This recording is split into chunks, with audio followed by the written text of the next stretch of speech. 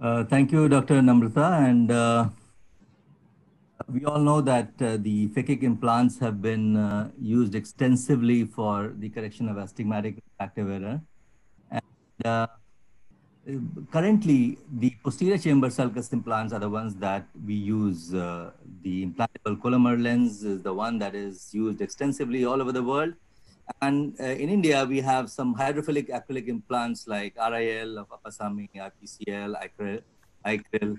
So these lenses are also used very often. The ICL, the Collamer lens, has an optic diameter of 4.9 to 5.8 millimeters, the EVO model. And currently they have the EVO Plus model as well, which has an expanded optic up to 6.1 millimeter.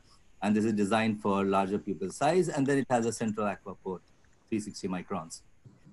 ICL is basically made to correct the patient's cylinder. And in this, the lens is always inserted horizontally, but the axis on the cylinder is incorporated in the lens. However, there is an additional rotation that is required to align the axis to have a good final visual outcome. And these lenses that are available, and the hydrophilic acrylic implants are, say for example, the refractive implantable lens has 4 holes here in the peripheral, at the edge of the optic, and it has the cylinder incorporated with the required axis. So it is placed along 0 and 180 degrees, and it doesn't require any additional rotation.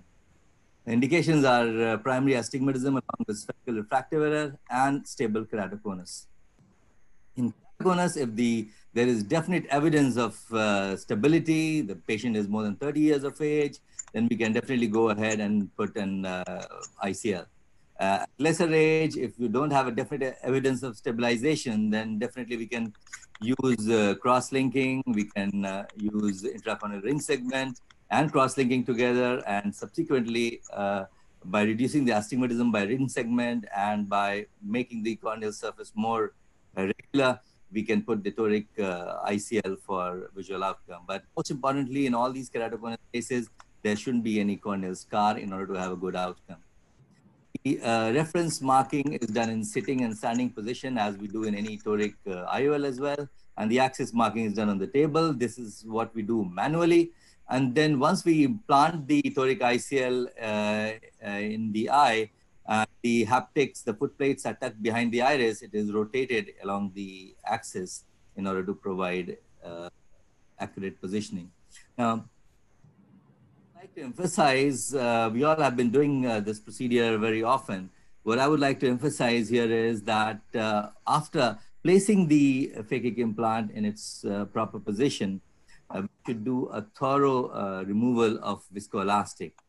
This is how it is done. This is a cartridge, and we have to ensure that the foot plate, which is the proximal one, should have a hole on the right side. And after tucking the haptics, the foot plates, we rotate the this ICL, bring it into its position with the viscoelastic cushion over the crystalline lens so that it doesn't damage the zonules and the lens capsule. And then what is most important is that we should definitely remove the viscoelastic as far as possible. And with the central aqua port, we can remove the viscoelastic from underneath the vault as well, so that there is no chance of rotation in the postoperative period.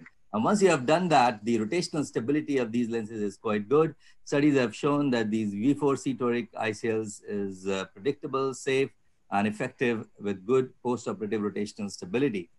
These lenses can also be implanted apart from the manual marking. We can do markless by digital imaging modalities, and we can place the lens in its position. In this case, 8 degrees rotation was required. So as you can see here, the digital marking has shown that the ICL is well aligned along the axis.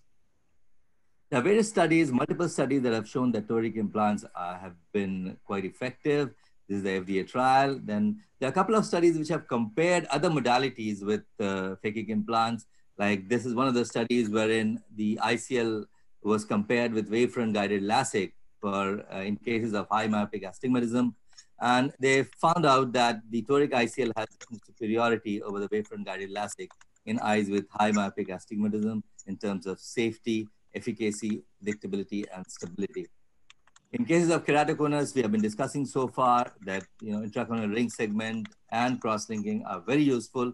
And there are a couple of studies wherein they have combined intracorneal ring segment and CXL together, followed by toric ICL. In this study and a few more studies, intracorneal ring segment was done first, then it was followed by CXL 4 weeks later, and then 6 months later, toric ICL was implanted, and they found out that the results were good.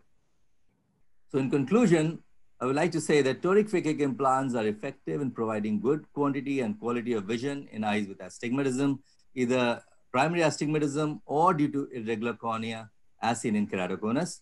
It can also be combined with other procedures like cross-linking, like intracorneal ring segment, and it has also been used as a piggyback lens when there is residual astigmatism following cataract surgery and IOL implantation. And studies have shown that once it is there in its position and its axis, it provides a good long-term stability of the IOL. Thank you very much. I would like to invite Dr. Namrata Sharma for her talk on astigmatism and keratoplasty.